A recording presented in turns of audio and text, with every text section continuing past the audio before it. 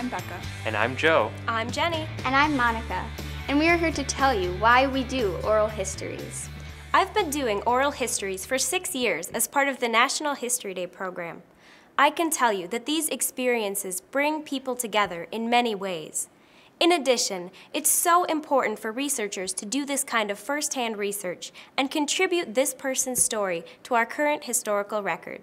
It does not require a lot of experience or equipment to do an oral history, so anyone can do it, from amateur historians to students to academic historians. Oral history requires that you think about other times and places, ask important questions, and then analyze how that person's story intersects with or enhances what you already know about a certain topic or time period. So, why should we do oral histories? Oral histories are the real stories of real people that sometimes don't come across in a textbook or history book. You, as the oral historian, will not only hear what the person was telling you, but also observe how they were saying it. You can read in a textbook that life was really difficult during the Depression, but it is not the same as the emotion you feel during an interview. Oral history allows us to capture the voices of people who are often left out of historical accounts. Oral history allows us to preserve our stories. Very few of us in today's society write letters or write in a diary. Our communication is instantaneous and disposable, so we will have very few written documents that will inform future generations about what our daily life is like. How often do you print your emails or your texts? Oral history builds a sense of community and bridges the gap between generations.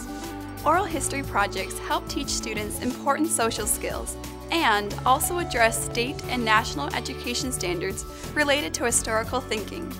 Now that you know why we do oral histories, let's look at the specific components of an oral history project.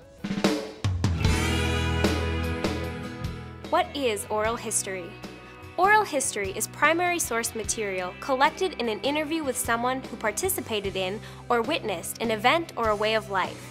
It's done for the purpose of preserving the information and making it available to others. There are 8 key elements of oral histories: careful attention to copyright, a structured, well-researched interview format, thoughtfully written questions and follow-up questions that ask for additional detail, a controlled and recorded interview setting, collection of first-hand information that goes beyond the current historical record, use of high-quality recording equipment, careful processing of the materials, and making the oral history available to others through a local repository.